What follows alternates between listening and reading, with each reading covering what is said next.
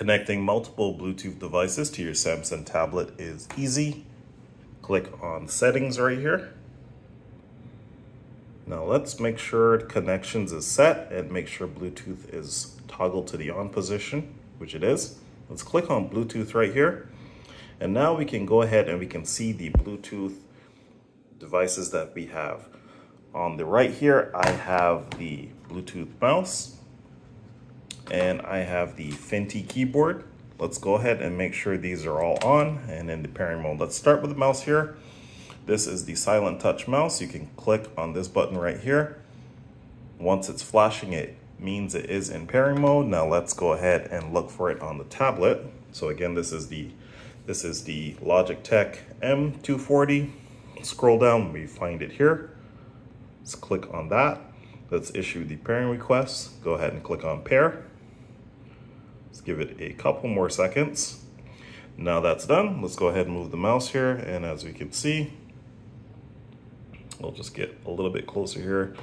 Do you see this little black icon here as I move the mouse? Let's go ahead and do that. Let's move the mouse up. Let's move the mouse down.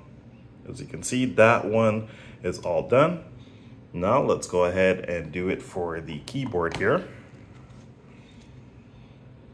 The keyboard is already in the on position, but let's go ahead and turn it on anyway. Power on. Let's push the connect button right here. It's flashing the Bluetooth icon to tell me it is in the pairing mode. Now let's look for it here on the Samsung tablet. Again, this is the Fenty Bluetooth keyboard. Let us see where it is. I actually don't see it here. Let's go ahead and let's try doing a scan here. Let's go ahead and see. So it is still in the pairing mode here and it is flashing. We haven't found it. Let's go ahead and click on scan here. And then let's see if we can find it.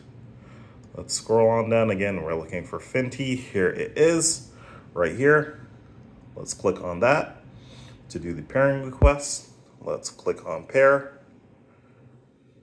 Give it a couple seconds. And now you see here we have both the keyboard connected. Let's go ahead and press the up arrow here.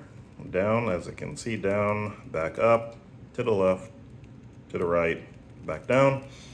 But just to confirm that they both are connected, as you see right here, it does say that connected for the Fenty keyboard, and we do have connected for the mouse here. So they're both connected. And now you can easily use this as a, well, basically a mini laptop. So hope you found this video helpful. You can connect multiple Bluetooth devices at the same time on your Samsung tablet, and that is how you do it.